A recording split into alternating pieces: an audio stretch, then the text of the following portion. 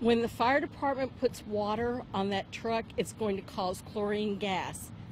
So we need everybody who is still at their home in Buchanan Estates, anywhere around the Epps Mill area, to stay in their houses. It's very important that they stay in because it's going to produce chlorine gas. For their safety, they need to stay inside. They need to turn off all their air conditioning units, heat units.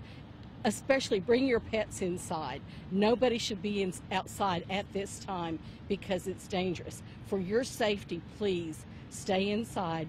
Please shelter inside. Bring your pets in and just be really, really careful. You seem upset. I just hope everybody will listen to us. Why is that? What if people don't listen? They could harm themselves. They could be medically injured if they don't follow our advice right now. It's just important, that everybody be careful. It's too late to get out now. They have to stay in place. They have to stay in place. We thought we had evacuated everybody, but some people apparently did not leave their homes. So there are still people in. We want to protect everybody. We want everybody to be safe.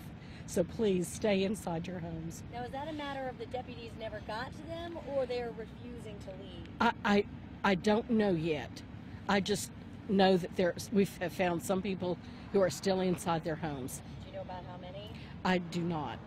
Do you know what the effects are if they do have the chlorine affected? Patrick, this is Patrick Miller. He's from the Emergency Medical Services.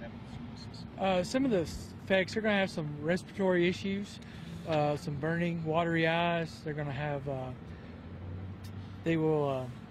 skin irritation if you're outside, but that's with direct contact. Mostly just some burning sensation in the throat, nose. Of course, you're going to be smelling the chlorine gas, but they need to stay inside, stay away.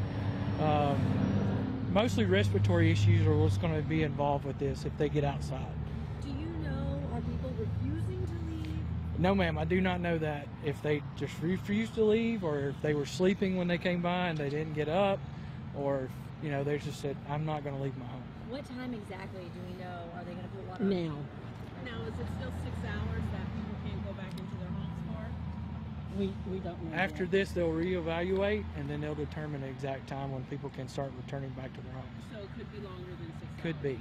Yes, one question I had for Lisa earlier is, what about, a few days from now, is there still going to be chlorine gas in people's houses? As the days go on, it's going to dissipate and burn off. So it'll still be in low-lying areas. That's why they're wanting to do the 6 hours or longer. But after that, it should be dissipated and everybody should be fine. How long will the respiratory problems persist if they are affected today? They need to seek some medical attention if possible. It's going to be just difficulty breathing, shortness of breath, mostly. They could have some long-term issues, but that's with high exposures. We're not looking at that. This is going to be a low exposure with the wind distribution as it comes from the scene, so they should be fine. But just stay inside your house. That would prevent any kind of contact with the gas.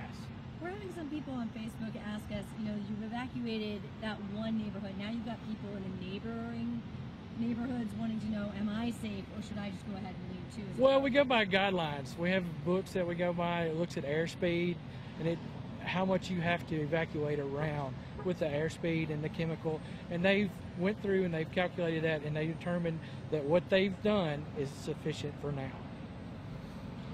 They're monitoring where the areas are right now, and if you're just in that general area, just stay in your house just to be safe.